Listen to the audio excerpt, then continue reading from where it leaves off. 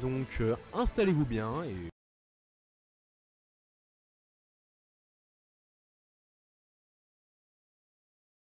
Très bon rétablissement. En espérant que bah, tu passes bien le temps en regardant le stream.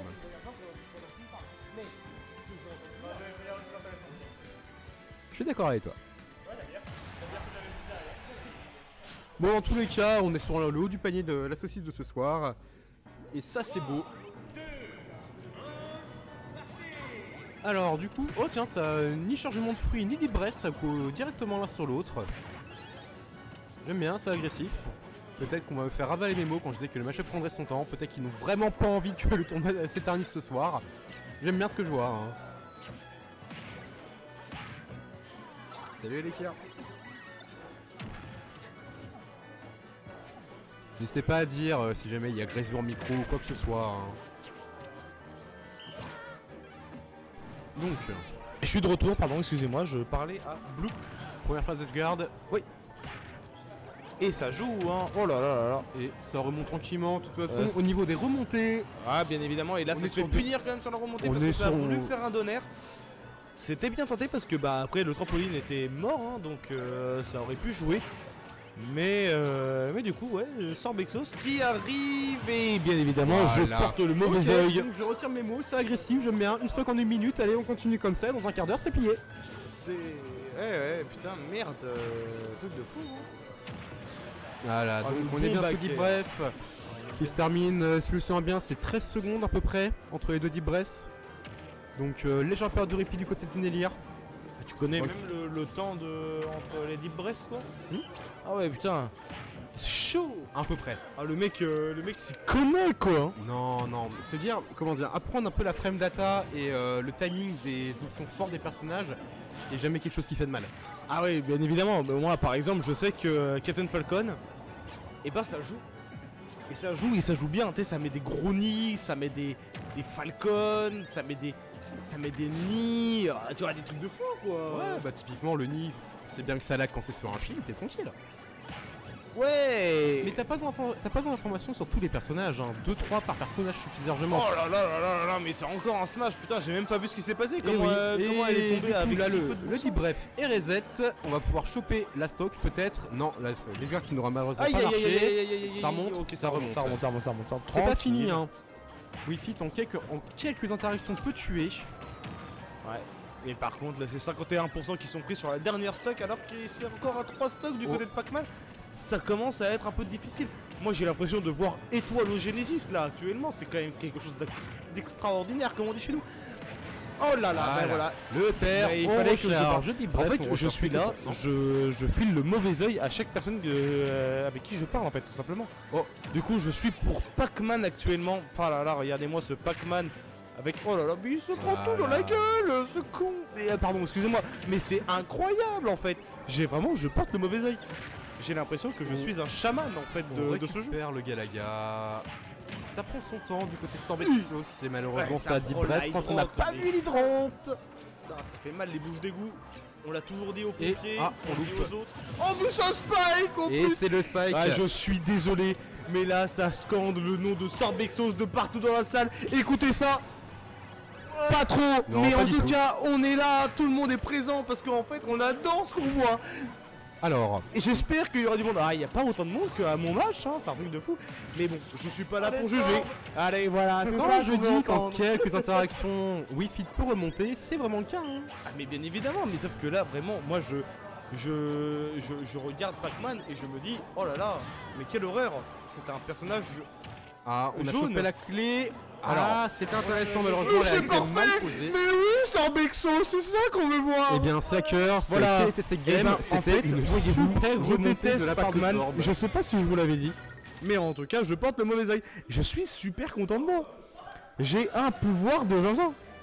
En tout cas, les joueurs sur la Power Cam sont tous sourire, c'est qu'il n'y a aucun problème. La vie est belle. Est-ce que les gens du chat sont d'accord avec moi pour dire que je porte le mauvais oeil à quelqu'un? Ou alors il y a qu'une seule personne qui parle? Non, il y a Slacker. Oh, d'ailleurs, il y a Miss qui est arrivé. Bonjour Miss, bonjour Minazuki.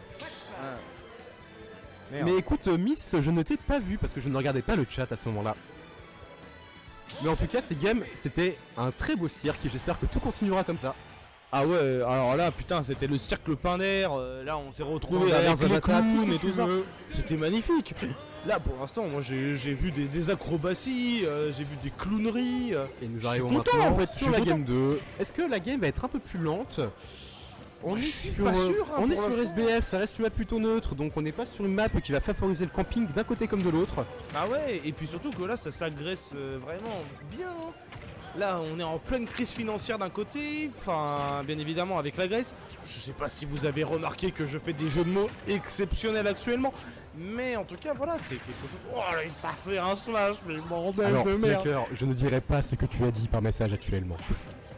Ah, il s'est passé quoi? On t'a recommandé de quitter le casque car tu portais les mauvais oeils. Ah bah c'est ce qu'ils m'ont dit. Et voilà, et voilà, regardez, je ne parle pas, et voilà que maintenant le mauvais oeil prend le côté de Sorbexos. Alors du côté Sorb, on a tenté de faire un spike au side B.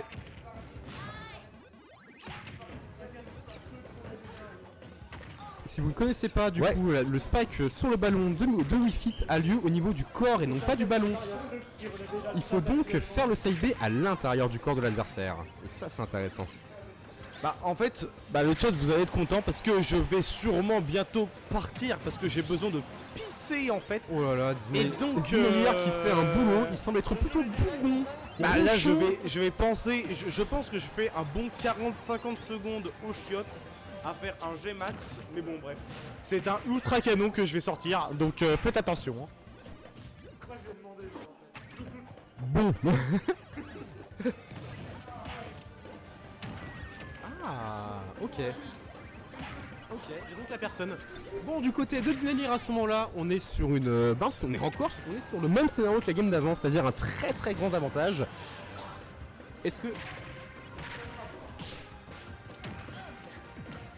Est-ce que le scénario de la partie précédente va se répéter, c'est-à-dire une remontée magistrale de Sorbexos? C'est pas impossible, encore une fois. Hein. Je veux dire, c'est Smash Bros, on est avant tout dans un party game, hein, donc je n'en dirai pas moins. On tape l'hydrant et on se fait punir parce qu'on a tapé l'hydrant. Ne pas oublier, ne faut pas taper l'hydrant si on n'a pas d'option safe contre ou si Pac-Man est proche. C'est tout ce qu'il attend. 85% à 48. On est sur un avantage plutôt solide, mais on possède la cloche côté Sorbexos, mais on n'a pas le deep bref. Du coup, ce up smash ne sera malheureusement pas létal. C'est bien dommage. D'ailleurs, encore triation Wii-Fit, le up smash de Wii-Fit a la même propriété que le up smash de Bowser, c'est-à-dire qu'il est absolument invincible. Voilà, parce que vous voyez cette information. Et effectivement, d'accord, Sacker, je suis d'accord avec toi, c'est ému et sympa à regarder en fait. Hein. Et peut-être que tu pensais pas dire ça un jour, tout simplement parce qu'on n'a pas des joueurs cool d'habitude qui jouent Pac-Man et Wii-Fit, mais là c'est amusant. Et 1-1 partout.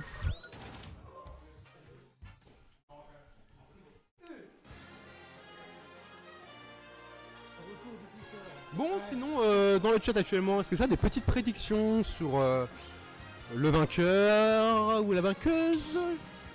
Il y a des petites c'est facile, ouais. Et ben voilà, regardez, je suis pas là. Et qu'est-ce qui se passe? Pac-Man gagne. Bizarre. Ça aurait été pour Xinelire. Ok, ça me va. De toute façon, moi je suis pour les deux, hein, que le meilleur gagne. Mais bon. Moi je suis pas pour Xinelire, je suis pas pour Sorbexos, mais sauf que on va dire juste que Pac-Man me casse le couille. Donc voilà, Oh là là, toi tu as affronté un certain noob Pac-Man de la saucisse pour dire ça, j'imagine.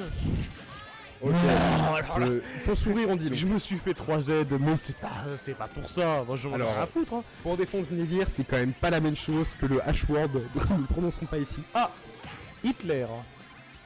Ah non, c'est pas celui-là, pardon, excuse-moi, parce que je suis à Dor. Non,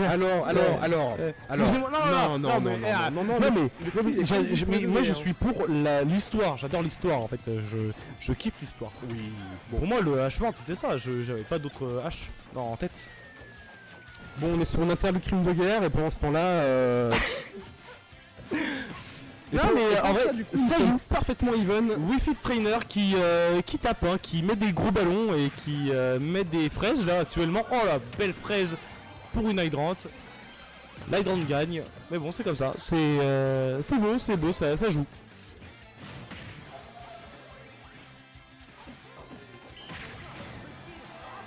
Oh là là, pardon, excusez-moi, j'ai pas vu parce que j'étais en train de boire. Tu as tué tout, même sans dire bref. Ouais, c'est vrai que c'est quand même assez incroyable. Est-ce que l'underdog est-il activé? Non, je déconne bien évidemment. Mais j'adore parler de ça parce que. Je pense pas que l'underdog boost soit arrivé, hein. Soit activé. Ouais, ça m'est arrivé une fois la saucisse, ça. Ah ouais? Ouais. Je me suis pris une. Enfin, pas une grosse douille parce que du coup c'était moi qui perdais. Mais avec Captain Falcon, j'ai réussi à tuer avec un air à 40%. Un très bon déplacement du côté de Xinelire qui a réussi à bien lire la petite roll. Ouais. C'est con que je regardais pas à ce moment-là parce que j'étais en train de parler à mon co-caster actuel. Tu veux savoir actuellement, je le regarde droit dans les yeux, elle est à moitié vide. Ma pinte? Oui, actuellement elle est à moitié vide et j'ai vraiment peur de ce qui va arriver par la suite. Attends, ça va, j'ai dit que un seul mot un peu déplacé. Oh mais putain, mais c'est un fantôme qui a touché la Wii-Fit. Est-ce qu'il est arrivé à pied et à Saucismash devant Sorbexos?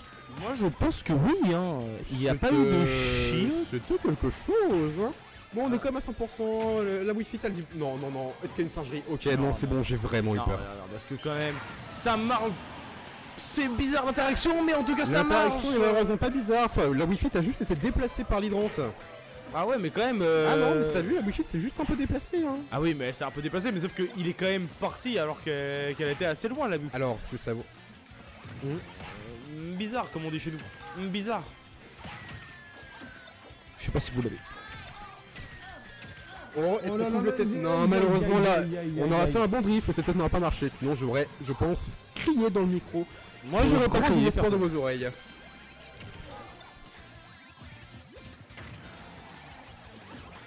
Alors, laisse-moi charger. Oh, c'est bien joué. Et nous sommes du coup sur un bait. Effectivement, Sorbexos a très bien récupéré les stems tout le long de ce set pour le début, pour l'instant. Mais a malheureusement dash dans la cloche pour la récupérer. C'est donc fait avoir par Xinelire qu'il avait laissé là tel un chasseur qui chasse un lapin. Sauf que là, le lapin, c'est une grande dame d'environ 1m80 fait pour un jeu de zen.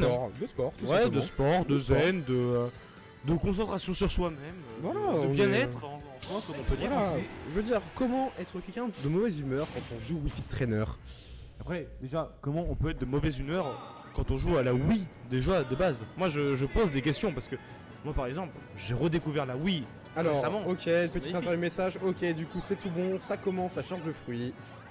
Ok, d'accord, t'as pas voulu écouter jusqu'au bout, toi? Alors, en fait, il faut aussi commenter la partie, on est là en tant que commentateur, on n'est pas là en discussion de comptoir, je te rappelle. Mais gros, pour moi, ça a toujours été une discussion de comptoir. J'ai regardé les streams américains, mais quand même, un peu de respect, on est quand même sur une heure finale, il est important de la commenter dignement. C'est vrai. Pour le moment, les joueurs qui vont sans doute regarder cette partie une autre fois. Il y a de l'eau. Là, il y a un Pac-Man. Non, il y a un Pac-Man qui se prend une patate de Sora dans sa gueule. Slacker, j'ai vraiment peur que tes prédictions se réalisent actuellement. 3-2, c'est ça? Putain, moi j'ai hâte de voir ça. Non, mais vraiment, Wii-Fit Trainer, moi je suis toujours surpris de Wii-Fit Trainer. 3-2 pour Xinelire. Honnêtement, je serais très content que Sorbexos soit en grande finale côté winner. Moi je suis quand même impressionné. Parce que quand même, on a tous envie qu'il l'ait enfin cette saucisse. Ouais, oui. Mais c'est vrai que par contre, moi je suis quand même vachement surpris de ce que peut faire. Oh, c'est bien joué ça. De ce que peut faire du coup Wii-Fit Trainer.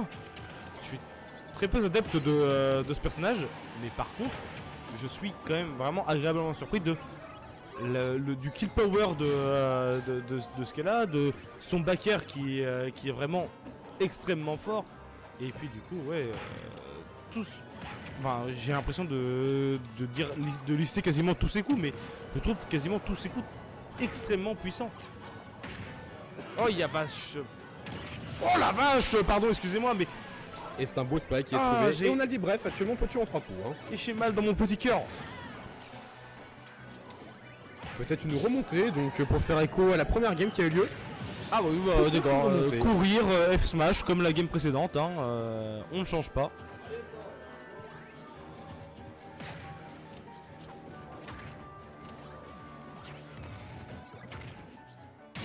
Oh mais c'est...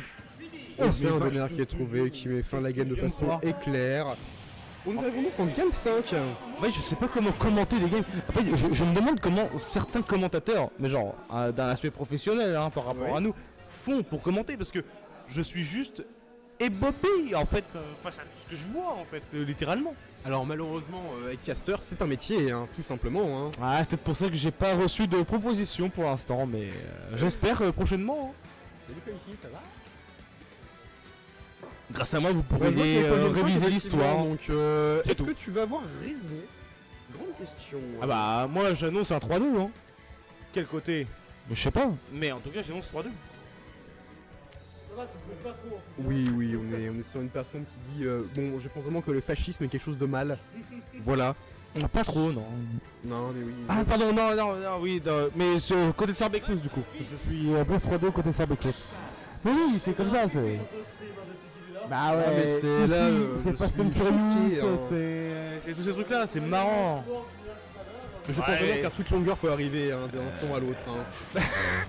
Mais.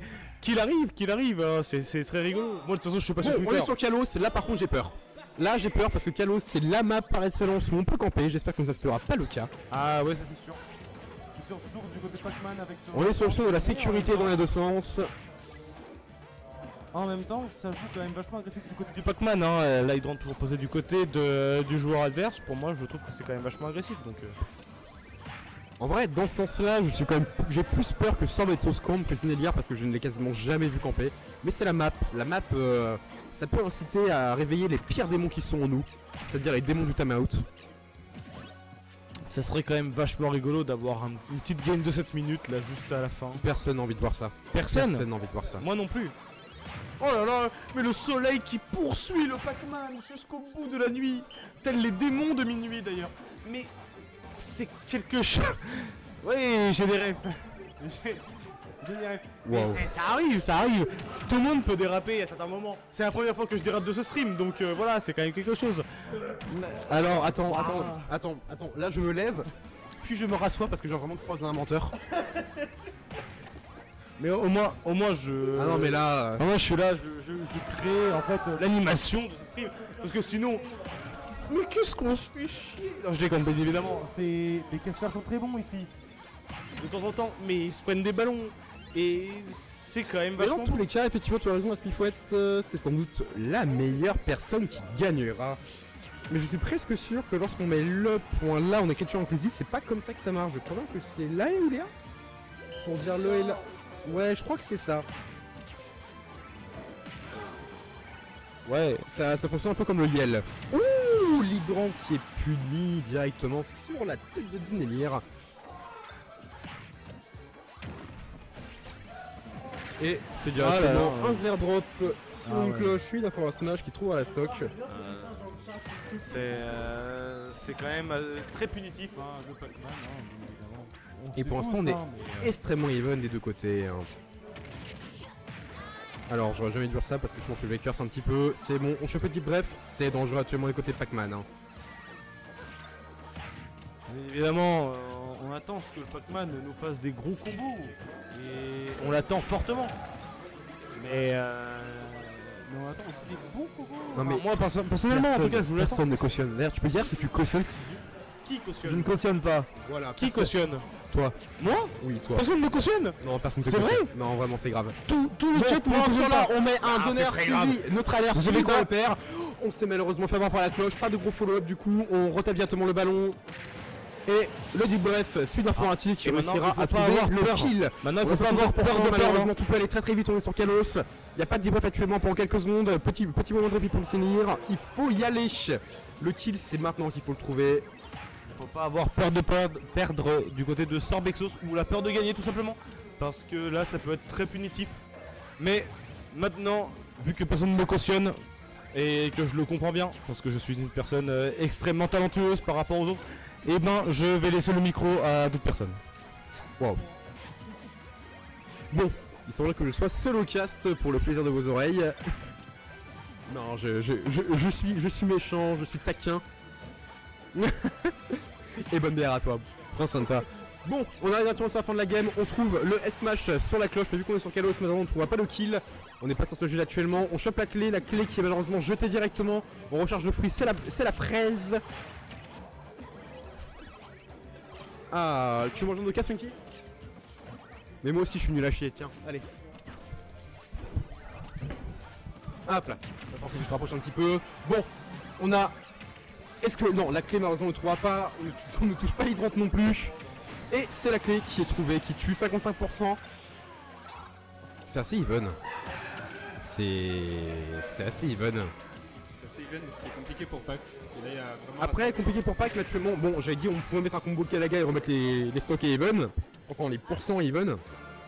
Ouais, moi, ce qui me fait peur, c'est que Sorbexos il connaît forcément très bien le match. Oui, je me rappelle de beaucoup de saucisses. Le fait aussi qu'elle a beaucoup joué Pac-Man aussi. Je crois que je suis en 11-0 contre. Non, 0-11 du coup contre 0-11 Ouais. Eh bien, j'arrive pas du tout. Est-ce que Sorb ne serait pas la Pac-Man Slayer qu'il nous fallait tous? Bah, forcément, vu qu'elle joue Pac-Man. Oui. Bon, on est vraiment en danger. Est-ce qu'il y aura un petit pop-off? Ok, tout n'est pas fini. On a jeté la pomme directement. Ok, on trouve un air. Il est important de ne pas se précipiter actuellement du côté de Xinelire. Après là tu vois 72% c'est presque 10% avec la cloche. Oui, c'est presque, mais le problème c'est qu'on est sur Kalos. Mais bon c'est dur de toucher avec la cloche. Oui. Quelqu'un qui Et la oui. Regarde là il y a la moitié du kit power qui est parti de Pac-Man. Juste parce que il a plus de Galaxian. Oh non, j'ai peur. Ok. Non, il faut vraiment faire attention. On a plus de deep bref. Il faut faire attention aux angles, la trigonométrie. Et non, le pop-off.